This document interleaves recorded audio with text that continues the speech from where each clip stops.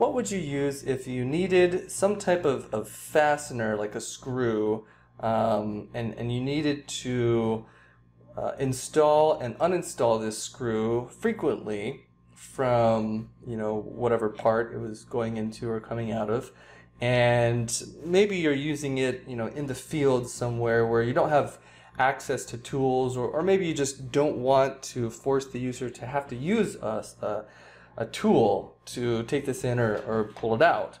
What would you use? The answer is, at least one answer, is a thumb screw. And this is an example of a thumb screw. A thumb screw is basically a screw, but it has this larger diameter, and often on the diameter you'll see like a knurled surface. This is a metal nut, and so it's knurled, but if it was a plastic, I'm sorry, I didn't mean to say nut. This is a metal screw, and knurling is a machining operation that can be applied to metal parts. So this is a nice knurled, really nicely textured surface that gives you better grip when you're applying torque to the screw. On a plastic head, you might see just like little scallops patterned around the diameter or something like that. Anyway, it provides an easier access or easier interface for a person to use their fingers to screw these in or screw them out.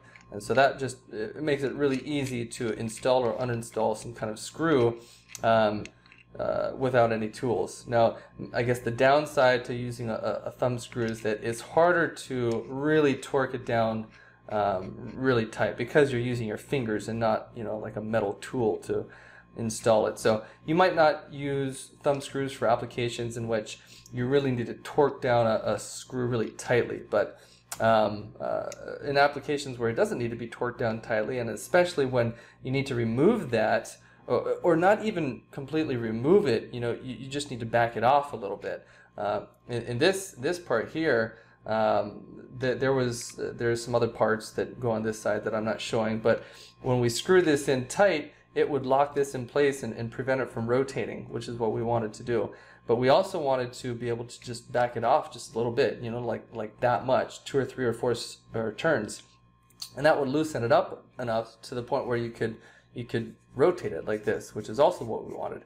And you rotate it into the right place, and then you screw this back in, and that's how we used it.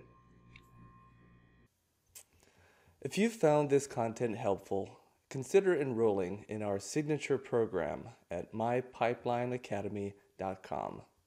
Whether you're an individual interested in beginning a new career as a mechanical designer or a company interested in training your new engineering hires, our signature program helps students develop the practical skills they need to be productive mechanical design engineers. Seating is limited. We hope to see you there soon.